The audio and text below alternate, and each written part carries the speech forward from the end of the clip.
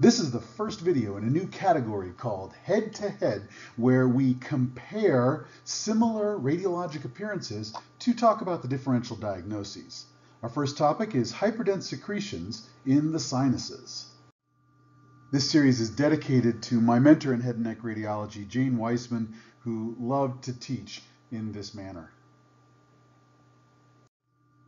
So here's the deal. I show you two pictures of two different patients with two different diseases, but similar radiologic findings. At this point in the video, you should pause the video. Seriously, pause the video and see if you can decide what the diagnosis is in each of these two different patients.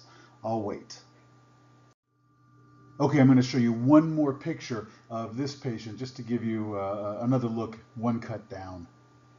But the same idea is there. Now let's talk about these images.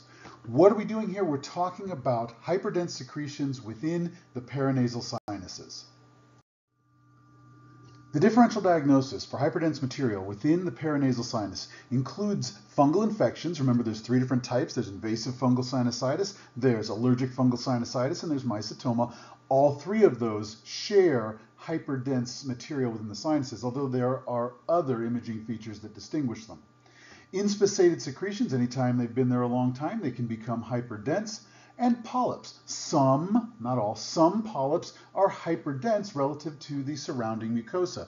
A lot of people like to include blood on this differential diagnosis. I don't usually do that because it's so much more dense than the other things on this list, and it's usually not in the same differential.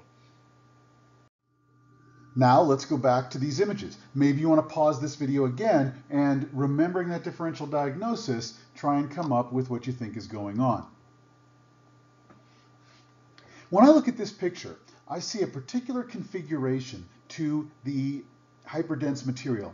It fills the sinus, but there is a rim all the way around of hypodense material. This is the preserved mucosa, and this is secretions within the center of the sinus.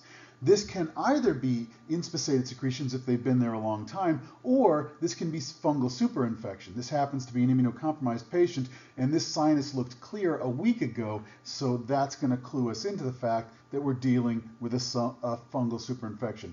There's no evidence of an invasive fungal sinusitis, but this patient's obviously at risk.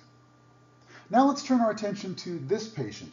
In this situation, the configuration of the hyperdense material is different. This is not inside a sinus. It's extending from the sinus out into the nasal cavity. It's expanding the drainage pathway. It has a rounded configuration that looks like a polypoid mass. That's because this is indeed an inflammatory polyp that has grown out of the sphenoid sinus, expanded the sphenoethmoidal recess, and extended into the nasal cavity.